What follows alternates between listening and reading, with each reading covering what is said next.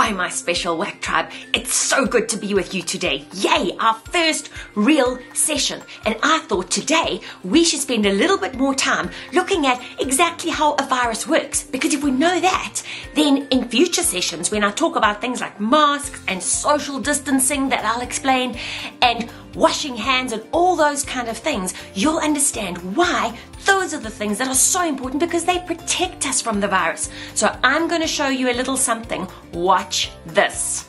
So remember, everything I'm going to be showing you today is about showing you how the virus works and how there's so much that we can do to protect ourselves and others. So let's imagine that our world is that bowl over there and that's filled with water. Okay, so let's imagine that we are like these little cotton wool pieces that I'm putting inside of this world. Now let's imagine that these cotton wool pieces are just sitting there with no protection. If I put a virus in, look what happens. It spreads. And let's see what happens to the cotton wool balls. Do you see that they're going to be becoming that bright orange color? Because there's nothing to protect them. So if I pick one of them up, I'm going to see that it's actually changed color. And that's how viruses work. They're tiny and we can't see them, but if we don't protect ourselves and those around us, then we can get sick.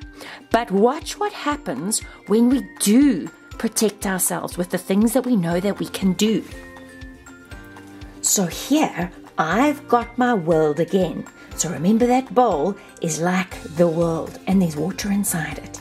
But now this time, before I put my people in, and that's my cotton wool balls, I'm going to take them and I'm going to rub them in Vaseline. And I want you to think about this Vaseline as all the ways that we can protect ourselves. The masks, the social distancing that I'm still going to tell you about, and so the masks and the social distancing and the washing of our hands.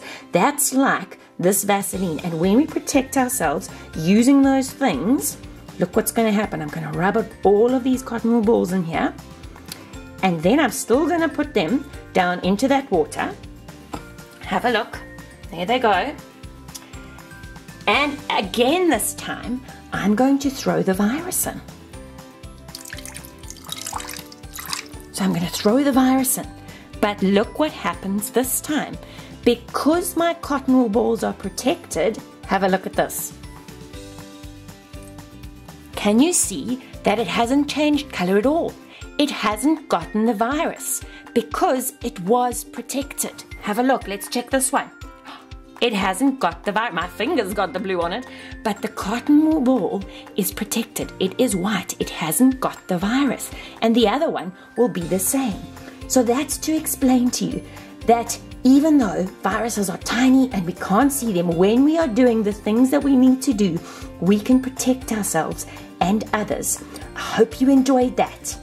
So you might be feeling a little bit scared and a little bit worried, and that's all okay. We're going to be speaking about those feelings the next time that I see you. But for now, if we can pretend that we're like a Vaseline ball and do all the things that we need to, like wearing masks, like washing hands, like social distancing that we're going to be talking about in future sessions, then we can keep ourselves safe and we can keep the special people that we love safe too. So just because those viruses are so tiny and we can't see them, it doesn't mean that there's not lots that we can do to protect ourselves and other people around us.